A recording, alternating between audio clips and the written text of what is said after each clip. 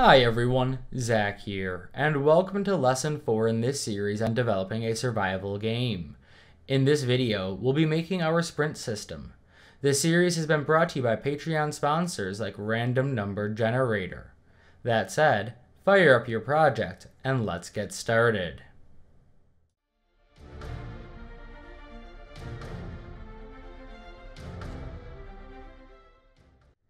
Hi everyone, and welcome back to the editor. In this video we will be setting up our sprint system.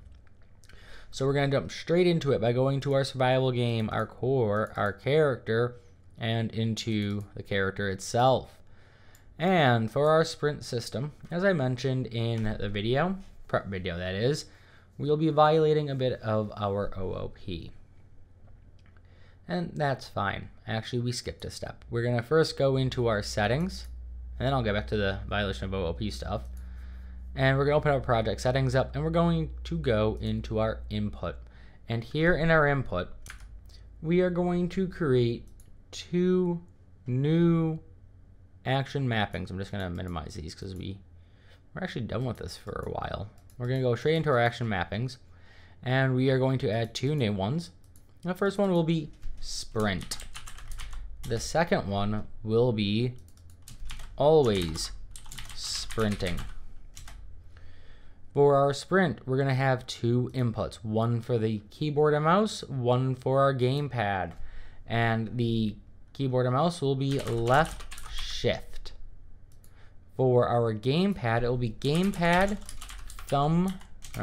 left thumb stick button. And the reason for that, actually I'm going to open the access mapping back up, is that's the stick we use to move. The Y is the left stick. So if we press down and push forward, we are sprinting and moving forwards. As for always sprinting, we're not going to have one for the controller because mostly it's one button to move and sprint at the same time. We don't need to have two separate things. If you can think of one you want to include, hey, let me know in the comments below. But for now, we're just going to have one for keyboard and mouse, which will be caps lock. All right, let's take care of these. Again, remember this auto save, so I can just close it.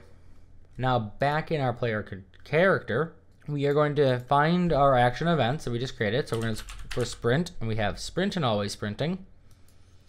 And with sprint, again, there are other ways to do it than what we're going to do in terms of good OOP, but we are going to first set a Boolean variable called b is sprinting.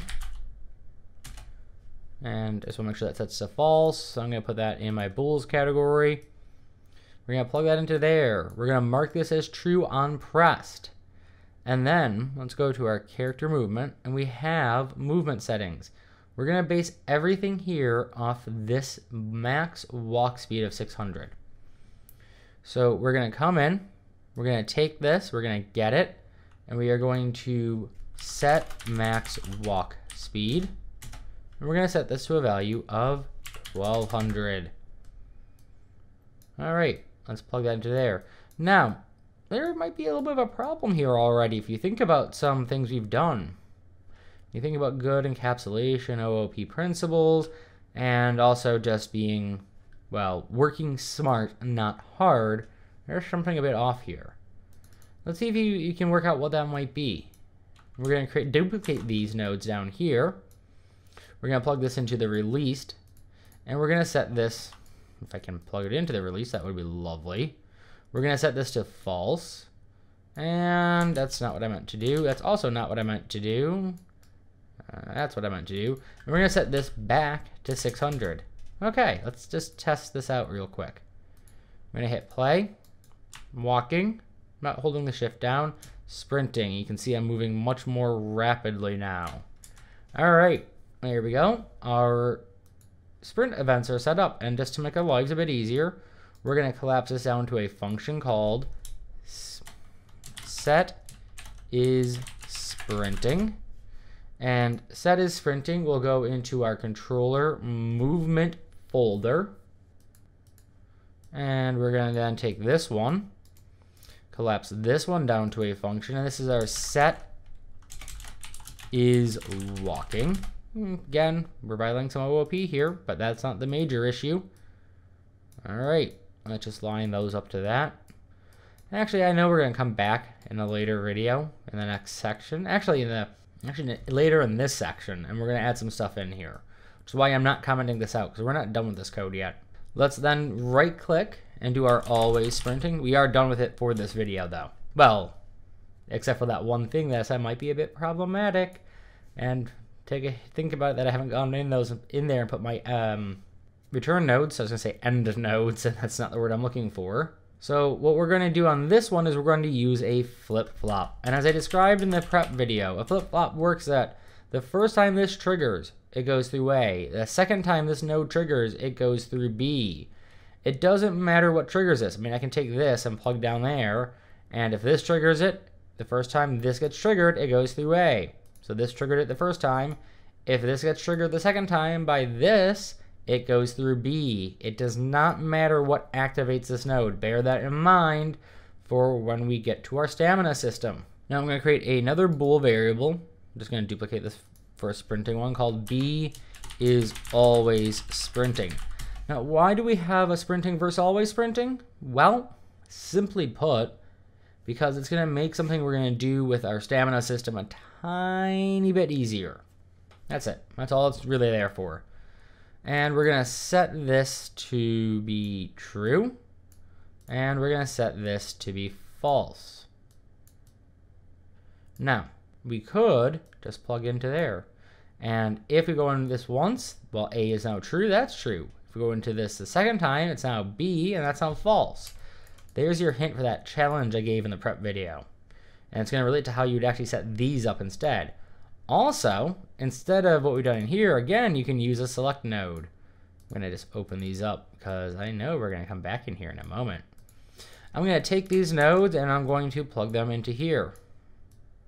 Now, let's test out our always sprinting. And hopefully, you'll start to see what can go wrong here. So, shift key held down, shift key released, caps lock the second time. And I think 600 is a bit too fast for a walk speed. Let's set this at 300. Let's hit play.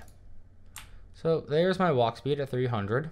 I'm crawling along at a nice little walking speed. Kind of looks like he's power walking. Hold my shift key down. Release my shift key. Whoa, wait.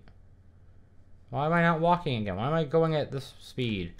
Okay, clearly I knew what was going to happen there. And what I'm illustrating here is the fact we've set this at 300. Our set is walking. That's what we hit when we release our shift key, or hit caps lock the second time. Reverts it back to 600. Now in reality, I am going to leave my max walk speed at 600. So there's a better way to do this. What we are going to do is we are going to set some values. And I'm just going to pull off of here. And I'm going to call this my sprint speed. And I'm going to set my sprint speed in a folder called controller movement or category. I'm just going to tuck this under here. And I'm going to put my reroute in. Reroute, return node. I'm just going to control S, save that. And I'm going to do the same for my walk, but I'm going to give it a different name. And this name is very, very intentional, by the way. I'm going to promote to variable, and it's default walk speed. All right. And trust me, you want to call this default because of what we're going to be doing later on with other walk speeds. And I'm going to put a return node in there. Well, now when I change this to 300, I'm just going to put it back to 300. There's our nice little weird power walk. I hold shift down, I go into my sprint, I release shift, and I'm back in. Okay. Oh, yeah. That's also not the correct value. I had to set that to 300 if I want to really go to 300. Well, I did not mean to go to viewport. I'm going to set my default max walk speed back to 600. And I'm going to show you a way to set this up that saves us some time. So I'm going to create a new function. And for once, I'm actually going to create the function oh, sorry, let me put this in category first. So our default walk speed will go into our movement. All right, that makes life a little bit easier. I'm going to create a new function, and for the first time, per what I was saying, I'm going to do it this way. And this will be our set movement speeds. Now, my logic is my sprint speed will be double my run speed. That's it. That's all my logic is. So what I'm going to do is I am going to set my default speed, walk speed first. I'm going to set it. You heard me correctly, and you see me. I am going to get my character movement speed, and we're going to inherit from it its max walk speed. I'm just plug that directly into there. That's all. And I'm going to put a reroute in here. And whatever this value is, my sprint, I want to be double it. So I'm going to do float times float. Multiply it by 2. Double it. And I'm going to set this to my sprint speed. So I'm going to take the return and set it there. And again, because I actually might set it so that we can mess with the sprint speed, I'm also going to call this promote this to a variable again and call it my default sprint speed. And this is just going to go into my category of movement again. And I'm going to put a return node in. Now, I am going to kind of violate, these are all a movement. I'm going to put this function somewhere else. And this function is going to go into my master because it's just storing our settings. The player really should have no access to these variables.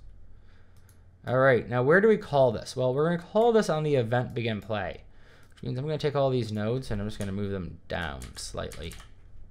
Because I know on our event begin play, we're going to have a lot coming off of here. Well, not a lot, but first I'm going to pull off of here. And I am going to do a sequence. Now, just as a quick caveat, something you know about a sequence. These go off in order. So I add more pins. 0 goes off, then 1, then 2, then 3. What you need to know about that is really, really important. 0 starts. 1 then starts. 2 then starts. The key words here are the words start. A lot of people think in a sequence node that it goes 0, runs all the way through, then 1 fires, then 2. If I put a delay here, let me just demonstrate this really quickly as proof. I'm going to put a delay of 50 seconds. I'm going to put a print string. This is just going to say then 2. This will display for 20 or 2. Let's just make this 10 seconds. And then we're going to do a print string here of then 0. So if this fires off and has to go through before 2 or before the then 1 starts, we'll have no print strings on the screen for over 50 seconds. Or just over, like a tick over.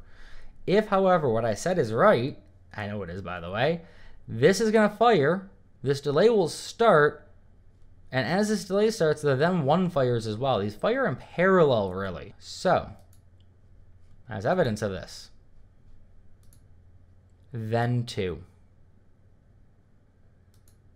And if you want further proof of it, see the then 2 up there? Sorry for the little Shift F1 thing. There it goes. If we go here, we can see this delay is still firing. We're 30 seconds into, or 20 some seconds into it. 20 about now. So just bear that in mind. That's all you really need to know. And by the way, I am going to have 3 execute pins, so that's why I left the then 2 in. I am going to get my set movement speeds, and I'm going to do that first. There we go. We will set our movement speeds, and then we'll get our controller. So if I hit play, there we are, sprinting, running. And to be extra fun with this, let's just change our movement speed to 300. There's our weird power walk. And now we're at our old default walk speed. Back to our power walk. Let's set this to 1200. I'm not looking forward to the sprint. So there's our walk speed. Cyberpunk-esque, eh?